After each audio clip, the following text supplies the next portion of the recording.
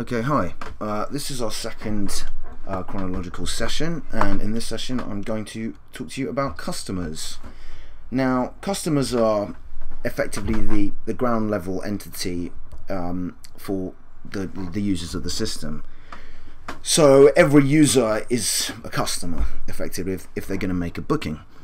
Now, you can reuse customers, i.e. you don't have to create a new customer if that same customer wants to make multiple bookings, but you do obviously need a customer for each user.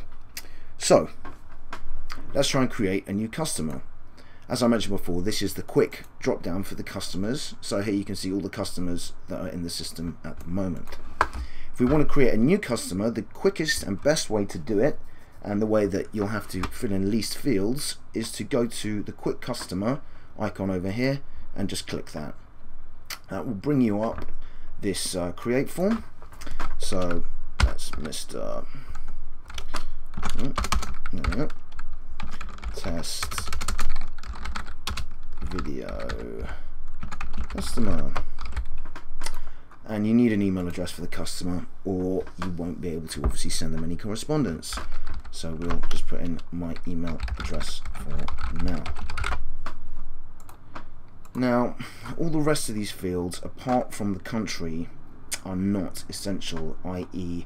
if you want to really just create a customer with a name and an email address, you can do.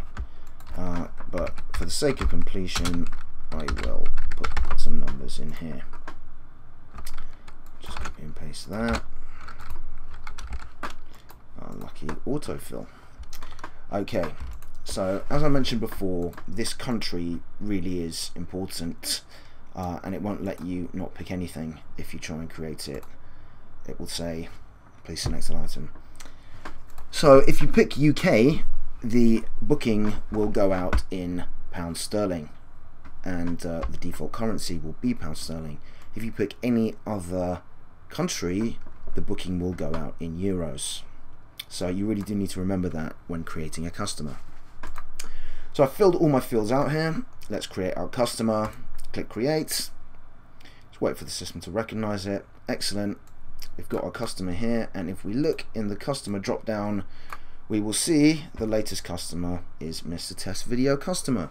So we can always access the customer by just clicking it like that if we need to make any changes later.